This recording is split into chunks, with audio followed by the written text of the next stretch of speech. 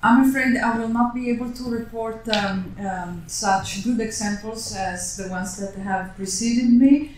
My topic is a little bit different. I'm not bringing in the experience of my own university, but I have been looking at the situation in Italy, and I have tried to do an overview of the teaching of digital archaeology in Italy, and it was not very easy in some cases, because I must report that the websites of the Italian university very often are not very useful in finding out information, and I see some Italian colleagues here that are nodding and are approving what I'm saying. So it is quite complicated, and as you might have noticed when Till at the beginning was showing a map of all the results of the survey, you might have noticed that Italy was one of the how do you call them, Southern European countries that did not really reply. And we have several departments of archaeology in Italy, but apparently none of them provided answers for this survey, including my own. So it is a little bit difficult to give a complete overview, just because I'm missing some data, so I've not been able to put together graphs as the ones that we have seen in the introductory speeches. So what I would like also to report, and this comes also to the previous presentation, is that some countries like Italy or France or Greece that have a very traditional curricula in terms of teaching archaeology have been struggling really a lot in the past years to bring to a new level, to make a more modern, let's say, the archaeological curriculum. And this effort has been particularly hard in Italy because we are not really into, let's call it, modern archaeology in a sense. What I want to say is that we have a very traditional type of curricula. And in Italy, it's much easier that you get out of a program in archaeology knowing how to read, coins, Greek coins. You're able to translate Greek without a dictionary, but you very likely have not done one single course on theory of archaeology. So the type of students that we have coming out of an undergraduate degree, and this is not always the same, of course, because we have several departments and several universities, and each of them is different.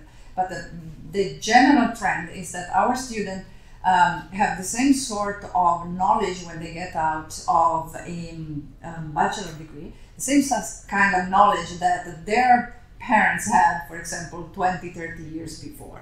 So there is this big struggle in this moment where we are trying to change a little bit our curricula, because younger generation of researchers are seeing the difficulties that our students have, like coming into conferences like computer applications in archaeology, because they don't have the skills, the same skills that other students in Europe are being given. And we have also a structural problem in the sense that our bachelor degrees and the master degrees are really strictly regulated by the government.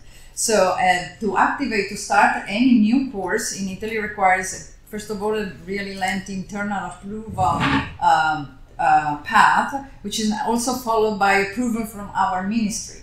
And to activate an entire bachelor program, like the examples that we have seen before from Leiden, it's even much harder, because it's almost impossible. Basically, the archaeologists or the teachers in general, professors, just surrender and don't even try to do it, because it's so lengthy, so long, you need so many documents that most of the people would stop even before.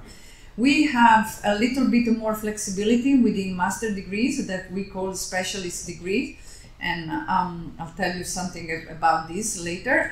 We have more freedom, more flexibility, so it's easier actually to have this type of courses in digital archaeology, for example, at a later stage, but you don't have it very often at bachelor stage, and just because it's very hard to be able to activate this kind of courses. So what we are seeing that these new technologies are really profoundly changing the way professionals and academics approach archaeological work. But this change in Italy is absolutely not reflected most of the time in the teaching practices, and it has also very, very minimal influences in the university curricula. And as I said, there are a few virtuous examples of courses that exist of universities that are really trying to push toward bringing in digital archaeology in their course, in their curricula, but these are really a minority. And from one side, as I said, this depends a lot from the bureaucratic difficulties that are encountered in Italy when you try to change the state-standardized curricula. But from the other side, it's important also to state that there is a certain resistance, I'm afraid, in including this type of topics within a traditional curricula from a certain type of academia, and where we have, let's say, older colleagues that are a little bit scared of digital technologies because they don't handle them, they don't know them, they don't know what to do with them, and in this for this reason they very often try to basically ban them or limit them as much as possible.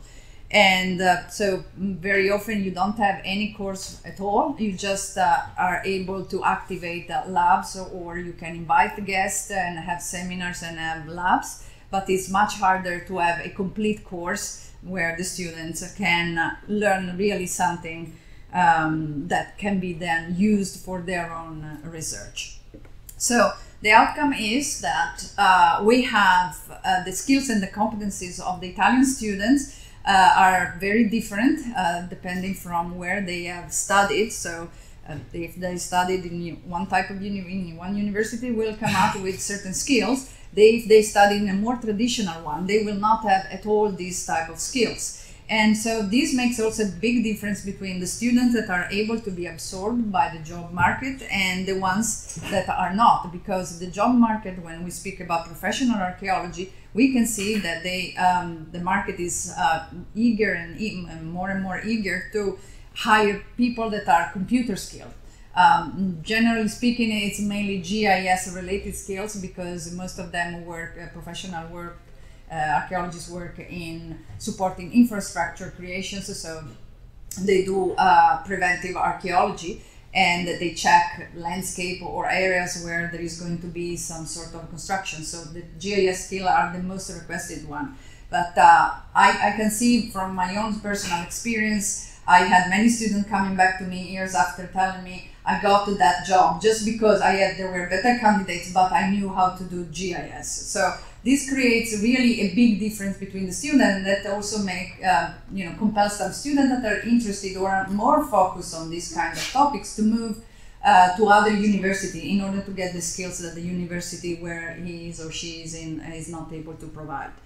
The alternative, because of this lack in most cases of digital archaeology courses, the alternatives are often expensive postgraduate level intensive courses or programs, or even worse, they are like private courses that ask for a lot of money, provide very basic skills and no theory whatsoever, because they are normally not organized or just in part organized by academics. So the theoretical part is completely missing, and they get skills like how to scan in 3D a cup or how to use the main tools in ArcheGIS.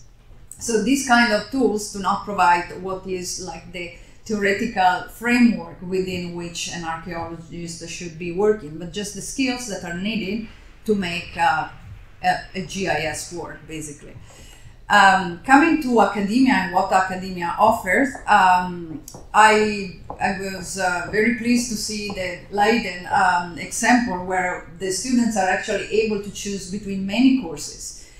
We don't have that. We have either 0 or 1 course in digital archaeology normally, and again there are a few cases where there is a little bit more choice, but the majority of the university offering something that is related to digital archaeology will have 1 course at best, and there are no minors or secondary sort of path that a student can take in order to improve these skills. So the skill, the type of offer is limited to one course, and the best case scenario, this single course cover broadly the field of digital archaeology, and it's sometimes integrated with some labs.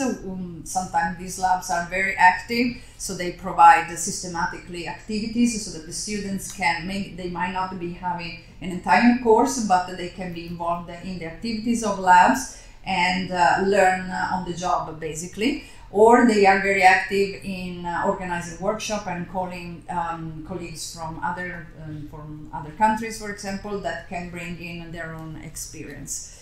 Most of the time, digital archaeology comes at, as I said, at the master level, so we are really limited in that. So students that are at bachelor level don't get these type of skills. Sometimes they are not even full courses. They are what we call aggregated. They are aggregated credits. So basically, you have to take 2 labs in order to get the credit that would be equivalent to one of another course. And these courses are also very often appearing and disappearing from the overall program because, you know, for a number of years they might be deactivated and then reactivated. So there is no continuity.